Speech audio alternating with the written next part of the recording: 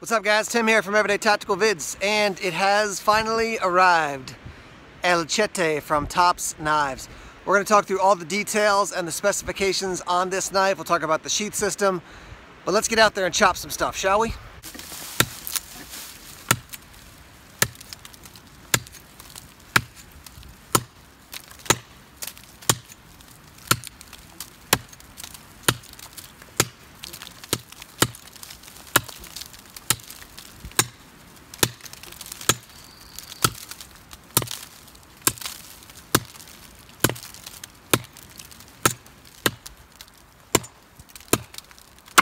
All right, look at this work that this guy did here.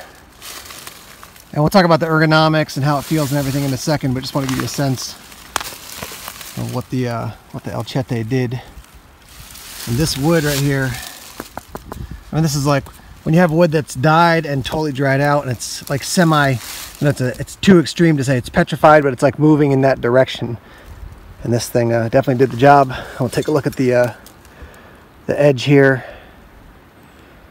No rolls, no chips, no nothing. I was a little concerned when I heard, by hitting it how hard the wood was, but this thing is looking good.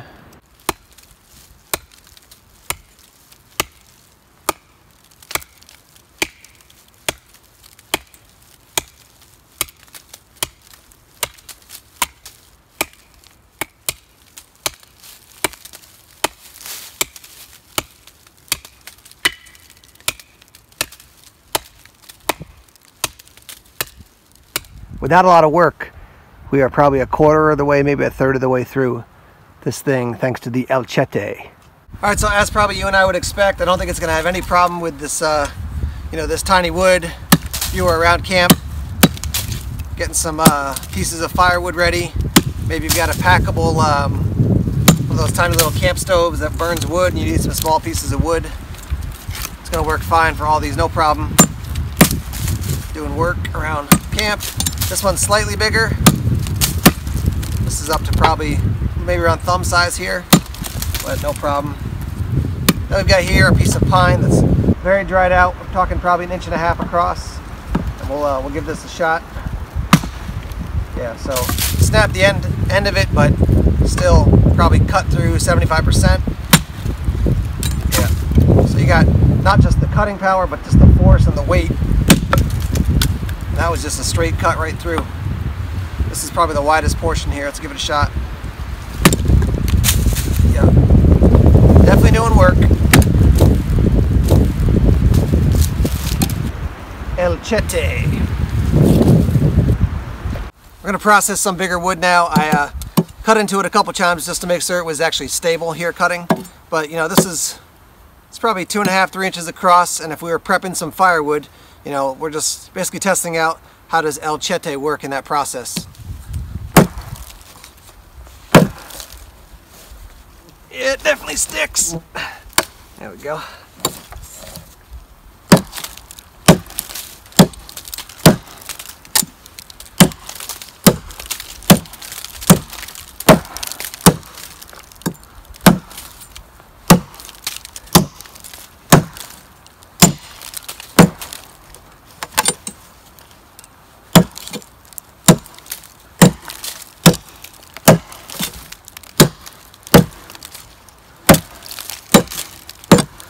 So at this point, some people might chop all the way through, but for me, I would just break this off and get El Chete safely out of the way here.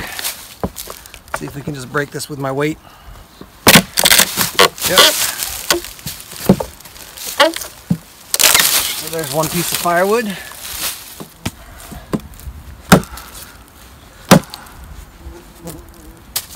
Two swings there.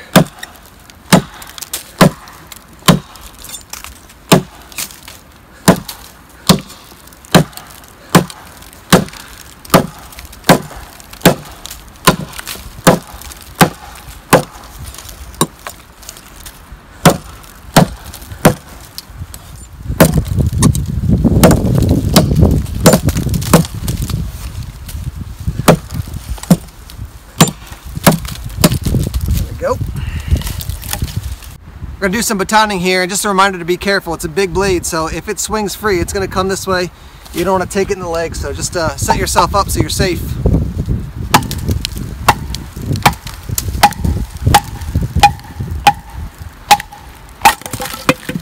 Yeah, no problem.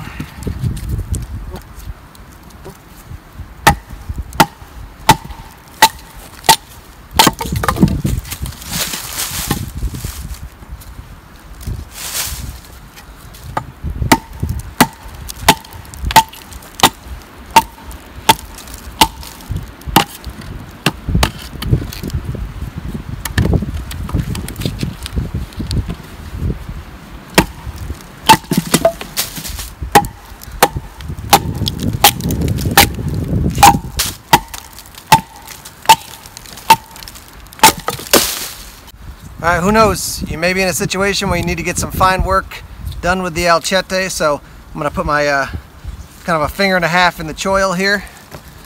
See what we can do. Yep.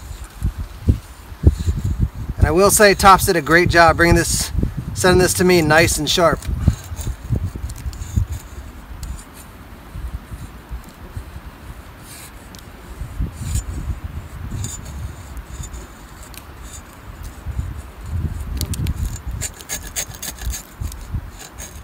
Well, the camera cut out on me a little bit there because the sun was going in and out of the clouds, but here's what I was able to do with the El Chete. Definitely got that detail work done nicely. Now I realize what I'm about to say might be controversial, but if you see that oak tree right there, it's about 75 feet tall over at the base of the hill, and I feel like if we're going to really put the El Chete through the paces, that we're going to have to, I'm just playing, I'm not going to cut down some massive live oak, but what I can tell you is that so far this thing has done a very nice job in all the cutting tasks I've challenged it to. You saw it because it is, you know, a machete style cutting tool as opposed to an axe. When you really swing and chop in, it can get stuck in the wood. But so far, other than that kind of sticking factor there, this thing is doing a beast of a job on a lot of things. Let's take a look at the sheath system here. You can see that I went with the dangler option. They also do offer the sheath with a standard clip option, so you can have that ride up a little bit higher. I wanted a little bit more movement in mind, so that's why I went with the dangler option. It is Kydex, and you have one of the pull the dot systems, so this is not going to pull out or down, but if you pull up on the strap here, on the snap, that'll come out, that'll loosen up, and then you can actually take the El Chete out. Now you do have a an opening on the top, which makes it easier to slide it in and take it out like so, right? So you got that movement there. One thing I found is that you can, if you really pull hard and lock this down, you can actually draw it out this way, but it just takes a lot of effort. One thing that is cool is that you can slide it in like this. It'll click just slightly in, and then you got to push down and it'll lock in, and now it's nice and secure. I don't have any concerns about this thing, you know, falling out or popping out as I'm walking around. It does have movement, obviously. That was intentional with the dangler system. And again, so you're going to pull up towards you, or, you know, if you have it like this, you're basically pulling away. And then when you snap it down, you have to kind of get that top edge in and then fold it over. So top edge down, and then you'll see it snap into place. So that's what your sheath system looks like. I'll give you a close-up on it. Here's a close-up look at the sheath, and you can see once again the top is open there. Got a bunch of lashing points there if you want to attach it to, you know, a gear, or you can run paracord around it and then tie that around your leg, so just a little bit more secure. There's a look at your dangler system. There are snaps there as well, so if you don't want to take your belt off and then put it on and put your belt back on, what you can do is just unsnap that and then re-snap it once it's around the loop of your belt. There's a look at the securing snap, and again pulling up like this. And then when you want to put it back on, kind of get that top lip over. A little bit hard to do up high like this, and then push down, and that'll click into place. Let's look at the sheath. So let me just run through some of the specs here, and then we're going to head up to the studio to wrap up this review. I'll give you some thoughts on the El Chete. So 17.5 inches from end to end, 12.5 for your blade. It is canvas micarta. You do have it's kind of like an OD leaning toward brown. And then you've got it sandwiched. You got some red in there, you've got some black, and obviously it's a full tang knife or machete, whatever you want to call it. It is Rockwell hardness of 56 to 58. And it does have this acid rain wash, and so they note on their website that every single El Chete that goes out is going to have a slightly different finish because that's the nature of this acid rain wash that they put on it. Yeah, I mean, again, just cool looking, nice long sweeping blade there. Your weight is 29.5 ounces, so just under 2 pounds. And I mean, you definitely feel the weight of this thing when you're swinging it and when you're carrying it. But under 2 pounds for something this big is, I think that's quite good. You know, when I first picked it up, or when I first saw it, I should say, I don't know if it was at SHOT Show or at Blade Show last year, but I was like, man, that thing is big. And then you pick it up, you're like, oh no, it feels pretty manageable. Your actual cutting edge for the El Chete is 11.38 inches, and it is 1/4 inch thick.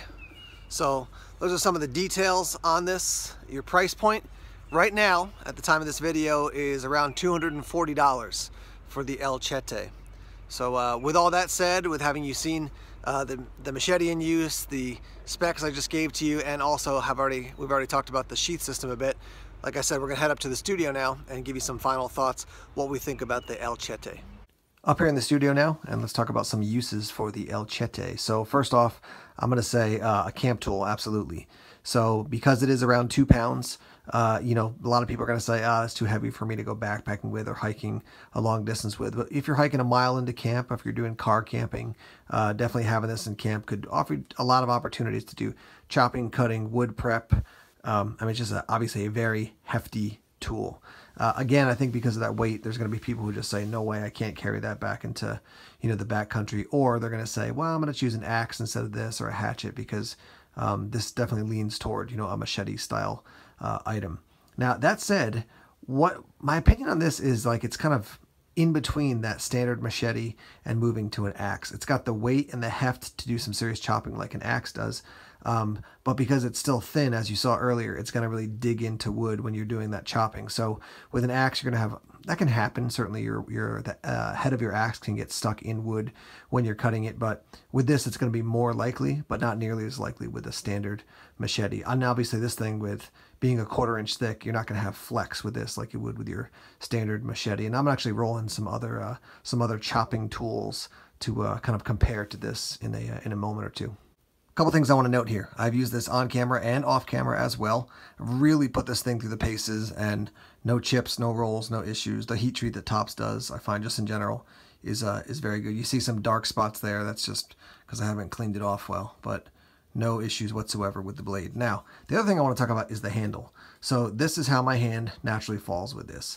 What I will tell you is that it is wider than most of the TOPS knives I have. I also have the Silent Hero here, and that one I just find is from medium down leaning toward thin. This one for me is the right size. When I hold it, I'm like, yes, I got good control of it. When I really grab this thing, because of this big, it's not a choil, I guess, necessarily, because it's not up on the blade, but this big finger guard, man, my hand just locks in right like this. So as I'm swinging, I feel like I have excellent control. Throw a lanyard on there, even better. One thing I do think is, I guess it's a little odd to me, is this back here.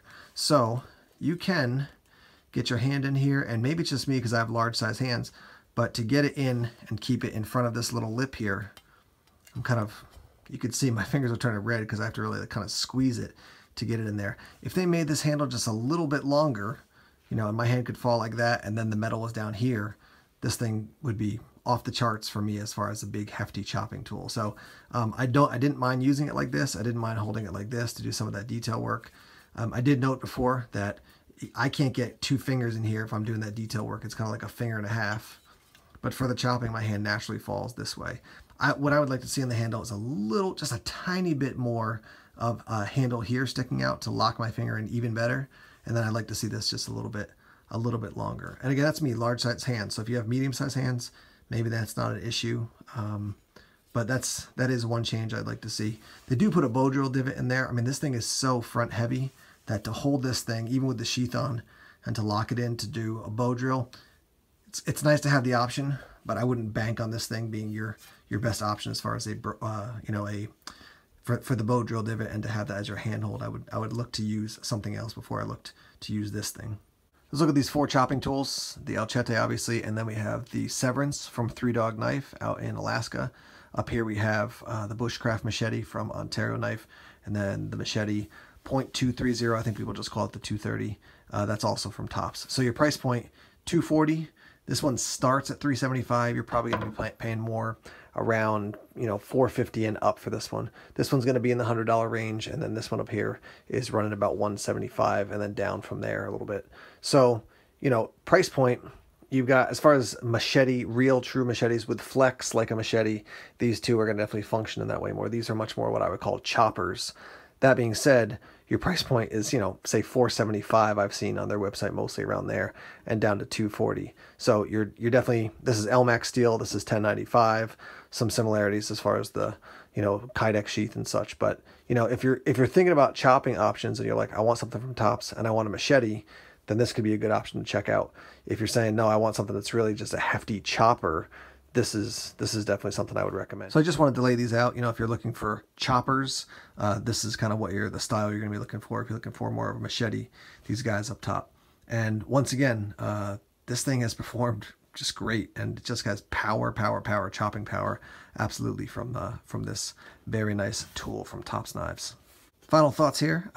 Will I bring this out to the woods? Will I use it out in the woods? Absolutely. I like it enough that I'm actually be using it this upcoming weekend as a significant chopping tool in some of the work I'll be doing out in the woods. If I had to rate knives from, you know, terrible on one end to amazing on the other end, if average is here and then you have good and then great and then excellent and maybe amazing, I'd put this above good, leaning toward great. If there was another, I don't know, half inch, or maybe an inch, that's probably a little bit too much, but a little bit more length on this handle, I would easily put it in the great category for me, because I don't mind the weight. I think it does a great job, good steel. I like the just overall look of it, the concept from it. It's just a little bit too small for me, a little bit more handle there. Would have put it easily into that great category. Right now it's very good, I would say, leaning toward great, but I just can't push it over the top there because of that handle being a little bit too small for me. If you're looking for something that's unique, cool looking, gonna definitely be outside the box from your standard chopping tool, your standard machete, this is definitely one you want to check out from Tops Knives. The El Chete, this is going to run you around $240, and you're going to have a long-term investment that's going to, I think, it's just going to do a great job at a lot of those outdoor heavy chopping tasks. So thanks as always for checking out the videos here on YouTube. Please subscribe to Everyday Tactical Vids if you haven't done so already. Like us on Facebook, follow us on Twitter, check us out on Instagram and Tumblr as well. More videos coming soon. Take care.